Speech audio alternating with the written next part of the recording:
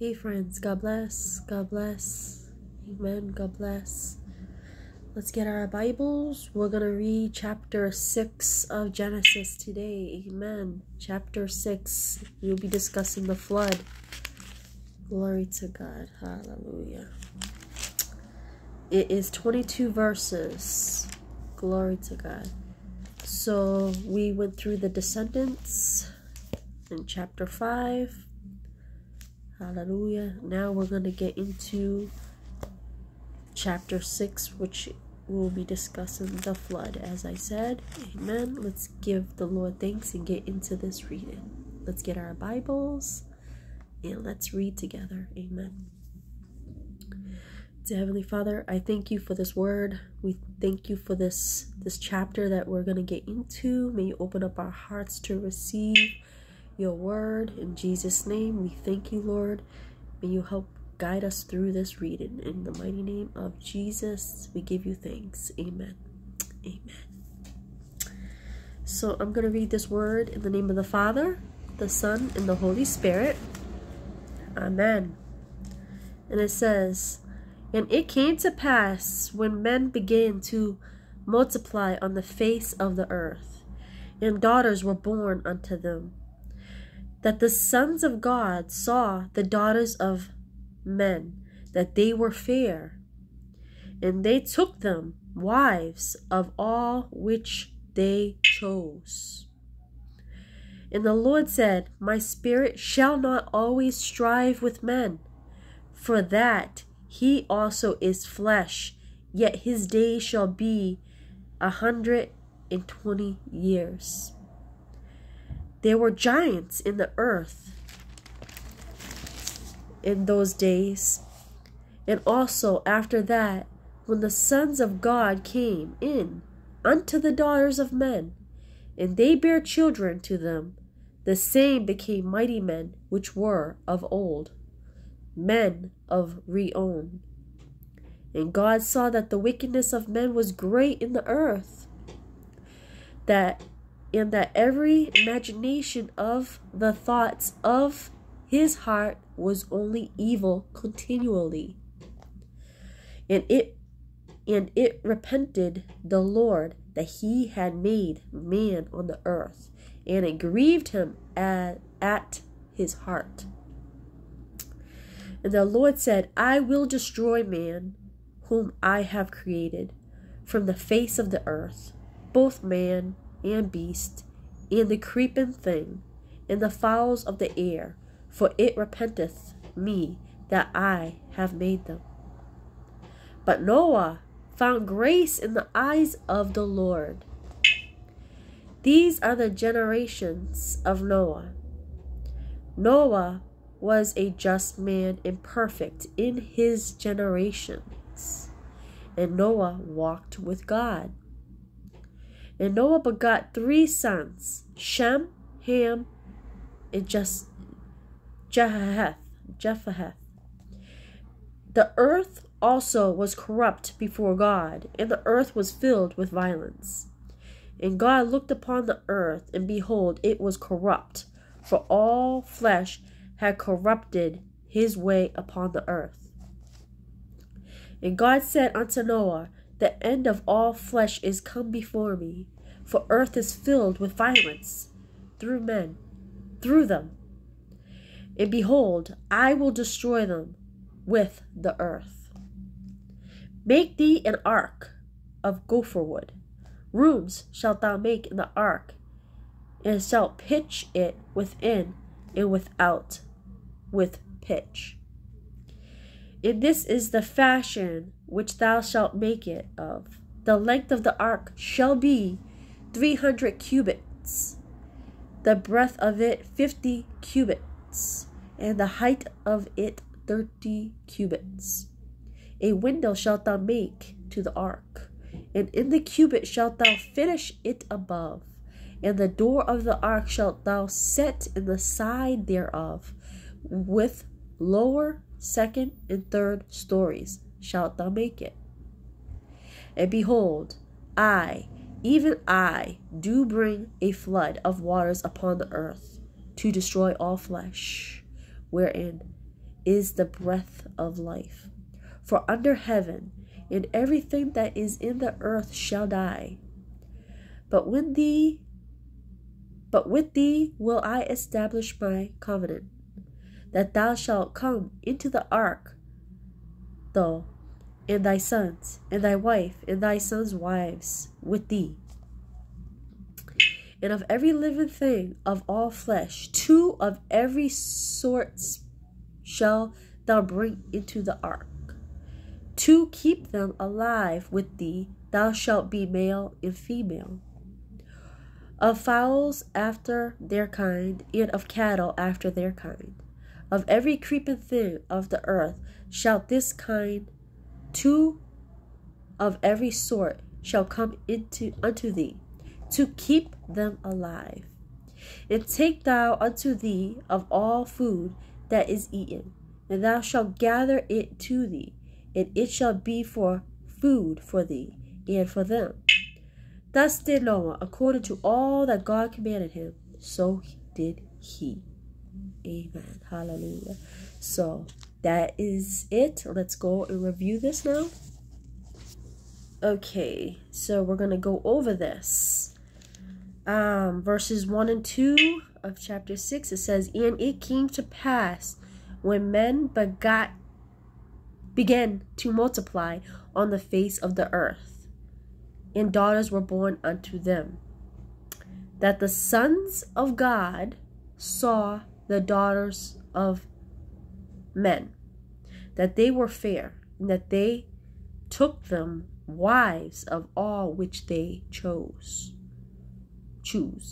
right? And the Lord, okay, we'll stop there.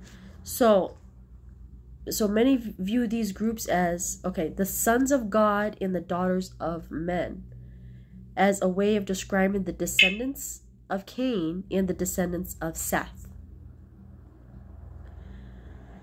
The assumption then is that the descendants of Seth are God-following people.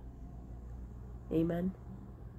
Seth is God-following people, while the descendants of Cain are not. Remember, Cain killed his brother. His descendants are not. If this is the case, then the events described here represent a mingling of the godly and the ungodly, right? Other interpretations of this passage include the idea that these are marriages between angels and humans, or between aristocrats and commoners, rich and poor. Amen. So verse 3, it says, And the Lord said, My spirit shall not always strive with men, for that he also is flesh. Yet this day shall be 120 years. So 120 years likely refers to in the time remaining between this announcement of judgment and the coming of the flood.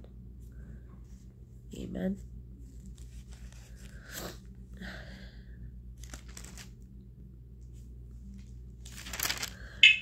There were giants in the earth in those days, and also after that, when the sons of God came in unto the daughters of men, and they bare children to them, the same became mighty men, which were of old, men of renown. And God saw that the wickedness of man was great in the earth, and that every imagination of his thoughts of his heart were only evil continually. So we see here that humanity's evil is far more than a surface of foolishness, right? Far more greater. Amen. Glory to God. Hallelujah.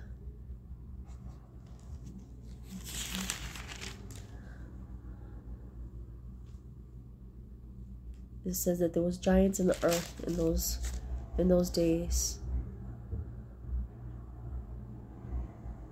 So they were mingling with the daughters. They had children, and they became mighty men. Amen. Which were of old, men of renown. And God saw the wickedness of man was great in the earth. So we're seeing how wicked the earth was, right? And that every imagination, everything that they thought, right, and or imagined of his heart was evil continually. So they were just nothing but continuous evil. Amen. Glory to God. We're going to jump down to verse 11 and 12, and it says, the earth also was corrupt before God, and the earth was filled with violence. And God looked upon the earth, and behold, it was corrupt, for all flesh had corrupted his way upon the earth. So it was all violence, everything was corruption, right? So the earth described as corrupt, right? The Hebrew word for translated here is rich in meaning. Rich in meaning. It was used to describe a shirt that was stained too badly to be used, or a clay pot that was marred in the production process, making it unusable, like a stain that you can't get out. Amen. That's how bad it was. Amen. Glory to God. Hallelujah. 14 to 16, it says, make thee an ark of gopher wood. Rooms shalt thou make in the ark. Thou shalt pitch it within and without with pitch. And this is the fashion which thou shalt make it of. The length of the ark shall be the 300 cubits, in breadth of 50 cubits, and the height of it 30 cubits. A window shalt thou make to the ark, and in a cubit shalt thou finish it above, and thereof above, and the door of the ark shalt thou set in the side thereof. With lower, second, and third story shalt thou make it. Amen. So Noah receives the detailed instructions that he is to follow in building the ark here. The ingredients are gopher wood and pitch. While the Bible doesn't give enough detail to how exactly or what the ark looked like, it probably was shaped like a shallow rectangular box topped with a roof, with an 18-inch space under the roof.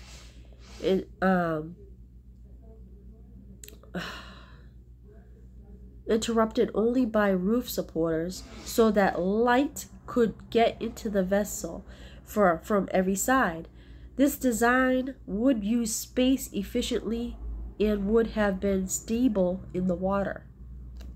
Amen. Hallelujah. And behold, I, even I, do bring a flood of water upon the earth to destroy all flesh, wherein is the breath of life. For under heaven and everything that is in the earth shall die. But with thee will I establish my covenant, and thou shalt come into the ark, thou and thy sons, and thy wife, and thy sons' wives with thee. This is when God's saying, you guys should come into my ark, and I shall make my covenant, amen, with them. Glory. So this is the first use of the word covenant, which refers to a binding promise.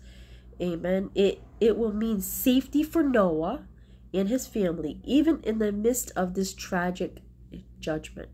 Amen. That he will be protected. Glory to God and his family.